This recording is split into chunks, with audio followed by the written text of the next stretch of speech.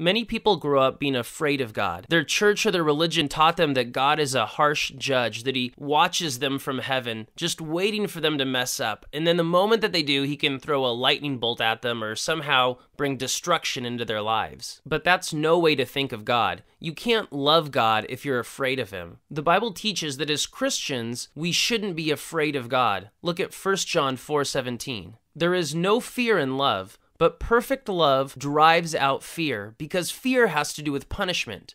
The one who fears is not made perfect in love. We can see here why God doesn't want us to be afraid of him, because if you're afraid of someone, especially someone like God, it's because you're afraid of punishment. But the Bible tells us that as Christians, God doesn't want to punish us. God loves us, and he wants us to be in a relationship with him.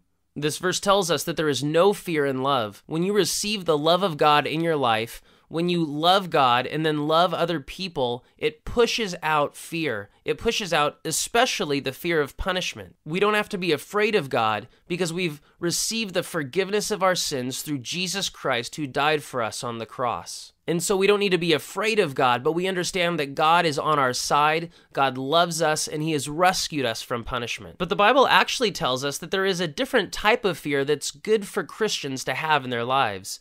As Christians, we should fear the Lord. Now, you're probably thinking that I'm making two very contradictory statements, but I'm not. Because the word fear has different meanings, and there's a different kind of fear that Christians should have toward God, and we read about it in Proverbs 9:10. Fear of the Lord is the foundation of wisdom. Knowledge of the Holy One results in good judgment. The Bible describes something called the fear of the Lord that it says is the foundation of wisdom, that if you want to live a wise life, a God-honoring life, you need to have the fear of the Lord. So what is that? The fear of the Lord is a reverent awe toward God. Notice there in Proverbs 9 that the fear of the Lord is paralleled with knowledge of the Holy One. When you really grasp who God is, when you understand his character, when you understand his love, his mercy, his compassion, his power, his holiness, it leads to a reverent awe of God. We could also describe this as a sense of worship. That when you really understand who God is and what he's done for you, and you understand what he's rescued you from, you